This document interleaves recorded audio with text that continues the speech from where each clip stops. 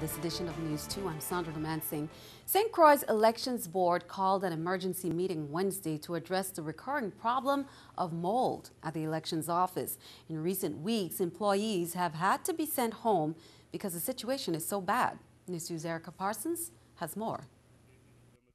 Employees of the election system on St. Croix are being affected by mold. In fact, they've had to leave the office several times this month to avoid getting sick. It's been affecting us for a while, but since the office was closed for the holidays, it got worse. We actually started more on the books. St. Croix Elections Board Chair Delbert Bryan called an emergency meeting to address the situation, but he was the only member of the board who showed up. I must be convinced that the Board of Election system is not paying the landlord for property in the building that is not adequately healthy and safe. So if they can't prove anything to me, then the employees have a right to report the situation to OSHA. Bryan held a meeting anyway, updating the media and the public about the employees' concerns and what had been done. When Supervisor Fox came on board, one of the things she did was she actually had a company come in to conduct air quality testing. A letter dated in November, Sunnyal said that they were in receipt of the report and that they would immediately address issues. That's basically their responsibility. On Friday, a cleaning crew came in. We had the company come back in and actually clean out and do an extensive mold remediation of the actual books. And that's the only thing that was clean, nothing to address anything else that was in the report. As I walked into the room, the scent is so overwhelming. It's hard to think about working in here, but this is the training room for elections workers for the upcoming election. And elections officials say if the problem isn't fixed, there'll be no training in this room. The cabinets where the moldy books were also cleaned and doors removed. An email thread from board members showed that some felt it was a matter for the supervisor to handle. Bryan said he can't force anyone to a meeting. His concern is for health and safety. Councilor Craig and Attorney that worked there in the election when she was a victim of mold exposure. So knowing that and see what can happen, I, as a responsible person, must call the board together to see how the board can work with the supervisor of election and the landlord and property and procurement to correct the situation. Erica Parsons, News 2. Elections officials have not received a report from the company about their remediation efforts. News 2 did contact Sunnyal's management for comment on how and when they plan to address the mold issue, but calls were not returned by news time. Well, as News 2 reported yesterday, the Alexander Henderson Elementary School's kitchen is shut down until further notice from a rodent infestation to non-working equipment in the school's kitchen. Now, this is an issue that has been ongoing for a number of years. The Board of Education, along with the Department of Health and Maintenance, are doing their best to put an end to this situation. Arrangements to have the school's meals prepared at Claudio Marco Elementary and transported in bulk to Henderson have been finalized. Well, after learning that the U.S. territories will be eligible to receive 2 increases in the federal dollars provided, the officials of the Virgin Islands Department of Human Services are considering the next steps so that the medical assistance program can be expanded to include low-income adults who are not pregnant and who do not have children. News 2's Shanika Robinson has that story. A few weeks ago, the Centers for Medicare and Medicaid Services, or CMS, announced that the U.S. territories will be eligible to receive 2 increases in the federal dollars provided, thereby decreasing the share that they must contribute to utilize the fund. According to a recent statement, officials are now considering the next steps so that the Medicaid assistance program can be expanded to include low-income adults who are not pregnant and who do not have children. It's not a group that's been traditionally served, and like I said, the Medicaid system statewide has never served them before. Once the federal government made that allowable, it was just sort of a matter of when. The federal government confirmed that they would be picking up a higher percentage of the tab for that population once the Medicaid program is expanded to include the specific group. The federal government is now offering that they will pick up 78% of the cost of that group. And unlike the 2% increase for everybody, which is only good for 2 years, this 78% match for this new group, if we add them, actually goes all the way out to 2019. So it's for a much longer period of time. A report that would show that the territory can be considered a Medicaid expansion state will be due in mid-February, and meeting that criteria will be necessary for both increases. We've recently discovered that there are a couple of thousand people who are probably already eligible for Medicaid in the territory but don't know it, have never applied. that we have a sense of who they are now, and we're going to be reaching out to those people to tell them, you know, if you come in right now, we can make you eligible. According to Commissioner Finch, the department will continue to work on their current agenda while bringing the other group on board. We're going to go ahead with those expansions. We're not changing our plans, but we're then going to see how quickly we can move in this now additional group of the non-pregnant childless adults and bring them on board to take advantage of the increased federal participation. Shaniqua Robinson, News 2. For more information on Medicaid or to inquire about eligibility, contact the Department of Human Services on St. Croix at 773-2323. On St. Thomas, that number is 774-0930. And on St. John, it's 776-6334. A 19-year-old is dead and a 26-year-old is injured, police say, after a shooting in Williams Delight that occurred the same night. As police continue to investigate, they are urging anyone who knows anything about this fatal shooting to call detectives and tell them what you know.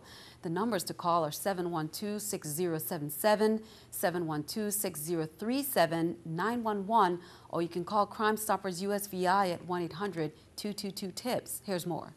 Police arrived on the scene. They saw the victim lying in the street with several persons around him. Police also contacted the second victim at his home, which is located nearby. The victims were taken to the Governor Juan F. Louis Hospital by ambulance, where Antonio Ilaraza was pronounced dead. Police are urging anyone who knows anything about this fatal shooting to call detectives and tell them what you know. Meanwhile, police on St. Croix are also investigating an apparent drowning that occurred at a residence in Estate Sierra Verde in Cotton Valley.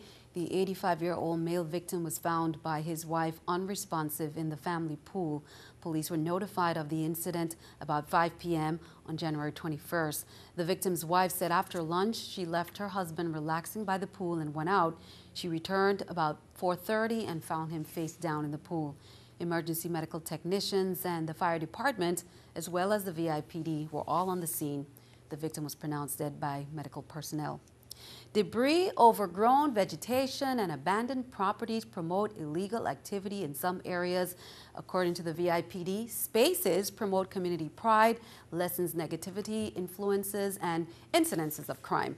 With this in mind, St. Thomas Chief of Police Darren Foy is collaborating with the Department of Public Works, the St. Thomas Animal Shelter, and the VIPD Special Operations Unit to conduct a community cleanup in Ras Valley near the Gomez Elementary School. And that cleanup began today, Wednesday. It has been an ongoing project between the Housing Authority and the Virgin Islands Police Department to try to eradicate some of the negativity around the community. And some of those issues that have been plaguing the community and the Joseph Gomez schools are these chicken coops, which are guarded by pit bulls. That has been a nuisance to the individuals that live here and also the children that attend the Joseph Gomez schools. This morning we came with Public Works to try to get rid of the chicken coops and the dogs that are housed in these particular areas and stop this nuisance to the public of the housing community. The housing community reached out to the police department to try to make sure that when they're doing the cleanup that it's safe and they're protected. And that's why the Virgin Islands Police Department, members of the SOB unit and Sergeant Bellot of the... Well, meanwhile, turning our attention to the icy cold areas, people from Maine to North Carolina are dealing with snow, icy roads, and frigid temperatures after another big winter storm. The storm is blamed for at least one death and dozens of traffic accidents. Coem has the latest from New York. Bone-chilling temperatures are making it tough on people trying to dig out from another winter storm in the Northeast. Forecasters say the Arctic blast will stick around for a few days. Our old friend, the polar vortex, is back with bitter winds, temperatures 15 to 25 degrees below average.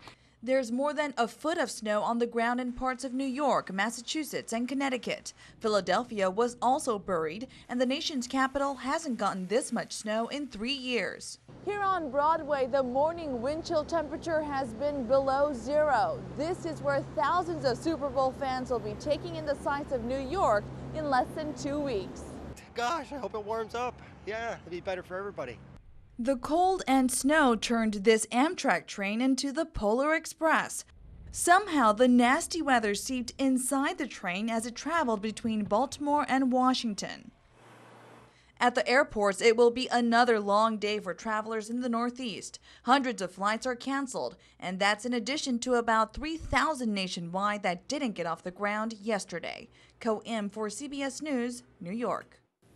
And keeping our eye on the economy, Target says it's laying off 475 workers worldwide as it struggles with disappointing sales and aftershocks from a massive security breach at the retailer. Target also said it will no longer offer part-time employees health care coverage because new options are now available through healthcare exchanges under the Affordable Care Act. This is a New York Stock Exchange with our stock market watch. The Dow down 41, NASDAQ and S&P up, NASDAQ 17, S&P 1. Coming up on News 2, get ready for the entertainment event of the year on St. John with Love City Live. A whole weekend of beach, music, boating, and much, much more. It kicks off from this evening. We'll have that schedule coming up. Director of the Virgin Islands Bureau of Internal Revenue, Claudette Watson-Anderson, reminds all Virgin Islands employers that they are required to submit Form W-VI-2VI for employment in 2013 to every employee by January 31st, 2014. Failure to provide an employee with Form W-2VI by January 31st is subject to a civil penalty of $50. In certain cases, criminal penalties may also apply. Questions regarding Forms W-2VI should be directed to the Office of Chief Counsel at 714-9312 or 715-1040. Extension 2249. Well, work has commenced on the Frenchman's Bay overhead distribution system with the Virgin Islands Water and Power Authority and Bryan Electrical Contracting Corp.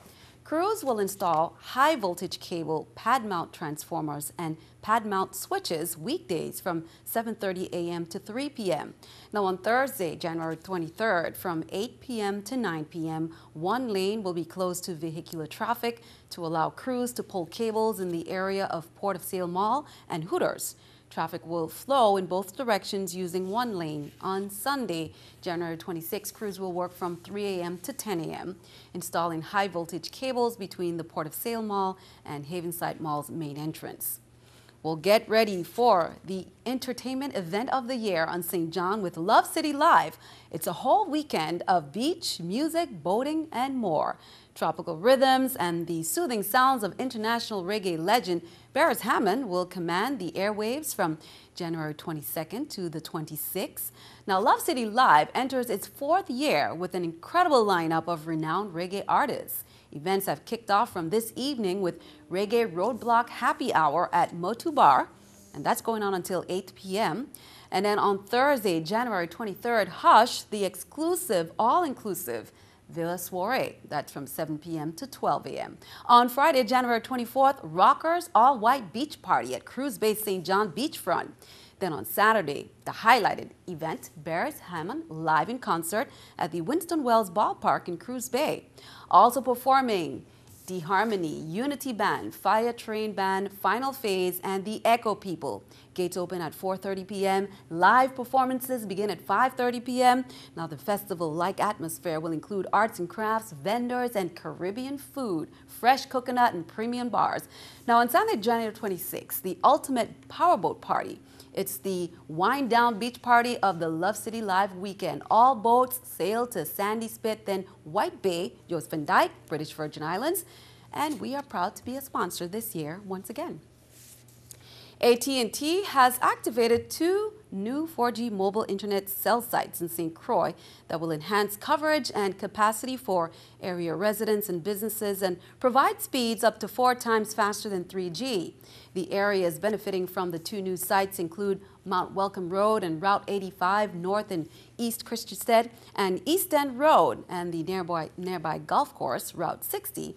And the surrounding area. The 2 new St. Croix cell sites are part of AT&T's Project Velocity, a 3-year investment plan announced last fall to expand and enhance its IP broadband networks. Well, be sure to stick around. Your News 2 AccuWeather forecast is coming up next.